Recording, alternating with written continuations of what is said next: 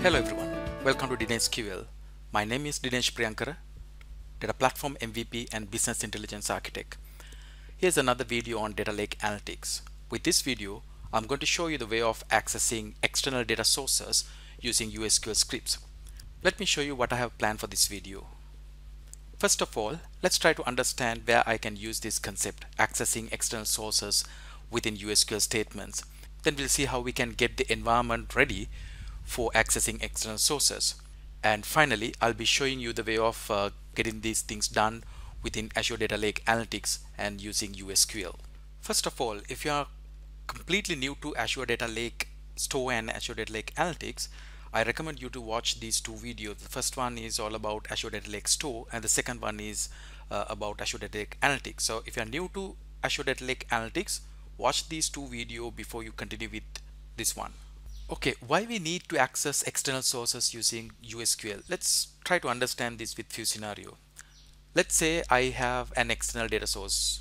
Let's say it's a SQL Server database. I want to get a data set from my SQL Server database, do some transformation and pass the result to Azure Data Lake Store. Let's say that's the implementation I have to do.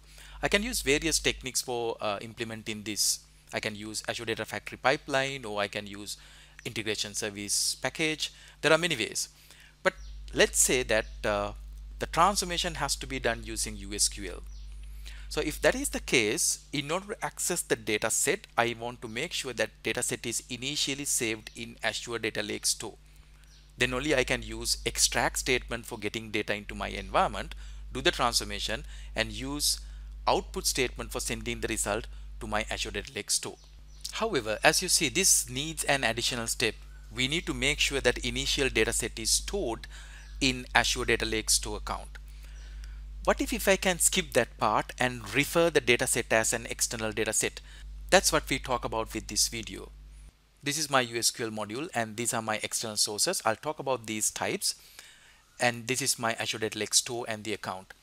So if I want to access a table in my external source, I can simply refer it as an external data set and do the transformation within my USQL module and send the result to Azure Data Lake Store.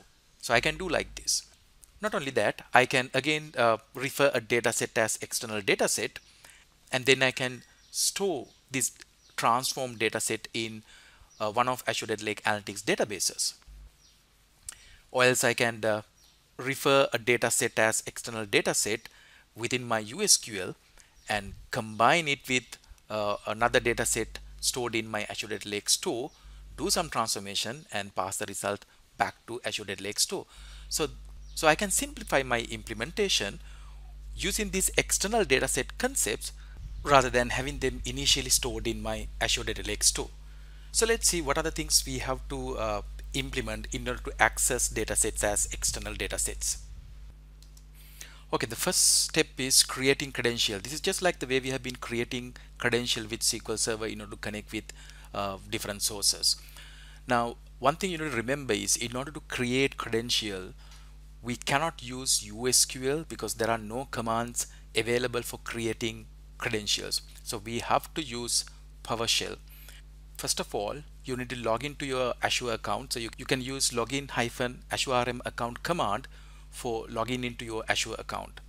Once you have logged in, you can use new-azurem Data Lake Analytics catalog credential command for creating credentials. Let's go through parameters. So the first one is account name. That's going to be your Azure Data Lake Analytics account name. Second one is database name. Now remember, this is not the external database. This is the name of the database you have created in your Azure Data Lake Analytics. If you have not created a database in your Azure Data Lake Analytics account, you can simply mention it as master. But if you have created one, you can mention the name of your database. Third one is the name for your credential. So you can type the preferred name for your credential. Fourth one, you have to mention it as get credential. And the fifth one is the server name. So if it is Azure SQL Data Warehouse or Azure SQL Database, then you need to mention the Azure SQL server name. So it will be server name.database.windows.net. If you are referring a database in Azure virtual machine, then you need to specify the IP address. and the last one is port number. Once it is created, we can log into Azure Data Lake Analytics and see whether it has been created. So the second step is creating an external data source. That can be done using USQL. Here's the command. You can start with create data source and then the name of your data source. As you see with the second statement, this command supports only three types of external data sources: Azure SQL Database, Azure SQL Data Warehouse, and SQL Server configured with Azure Virtual Machine. You might see additional types with future versions, but with the current version, you can create external data sources only for these three types. Then there are a couple of parameters. So the first one is provider string. So that is where you mention your external database name. Second one is credential. That's a credential you created with PowerShell command. Third one, remotable types. Remotable types determine where these expressions have to be evaluated if you have mentioned with your statements. For example, let's say you have a statement like select all from customer where customer ID equal 100. So you have an expression which is customer ID equal 100. So if the customer ID is integer and integer type is mentioned with remotable types, then this evaluation of this expression will be pushed to external data source end. But if the type int has not been mentioned with remotable types, then evaluation of this expression will be done at Azure Data Lake Analytics end. So it is always better to mention all possible data types, then you can push expressions to external data source end rather than having them evaluated at Data Lake Analytics end. Remember, these are not external data source data types. All these are USQL data types. Once the data source is created, we can start using it. There's no concept like creating external tables. We can simply refer tables using external data source. There are two ways of accessing data in external data source. The first method is this. I can say select my column list from external, the data source I have created, execute, and the statement. So with this method, I can get data from multiple tables because I can write the entire select statement within this. But the second method is a bit different. It starts from select column list from external and the name of your external data source. And you can see the location keyword has been used for referring the table name. And the statement can be extended with where clauses like source code equal 90605. So these are the two methods that can be used for querying external data source. Okay, let's see how we can do all of these things with Azure Data Lake Analytics. I'll be showing the way of creating credential using PowerShell command. Then I'll show you the way of creating external data source using USQL. And finally, let's see how we can access external data using USQL select statements.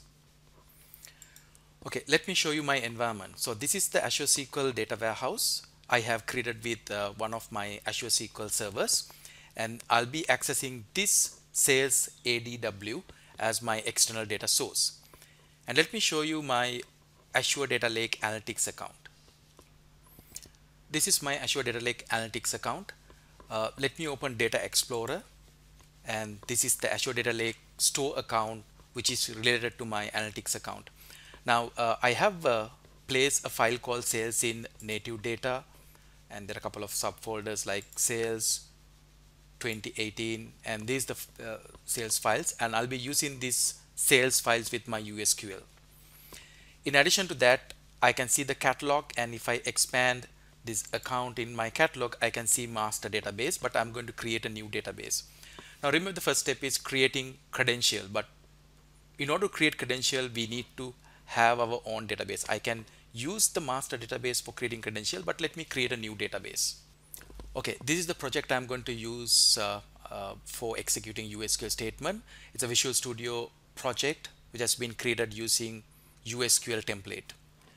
Now you can see I have connected with my Azure Data Lake Analytics account, and I have written the statement saying create database if not exist. Name of the database is staging. Let me execute this statement for creating my Data Lake Analytics account database. It is done. Let me close this and let me go into my Azure Data Lake Analytics and see whether this database has been created. I can see my staging database. Now what I'm going to do is I'm going to connect with my Azure account using PowerShell and then creating credentials. Let me open PowerShell. So I'll be using Windows PowerShell ISC.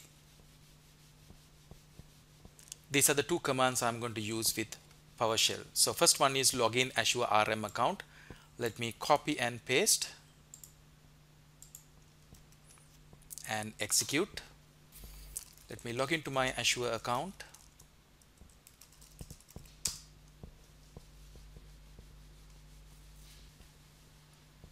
Okay, I have logged in. So let me show you the command I'm going to execute for creating credentials.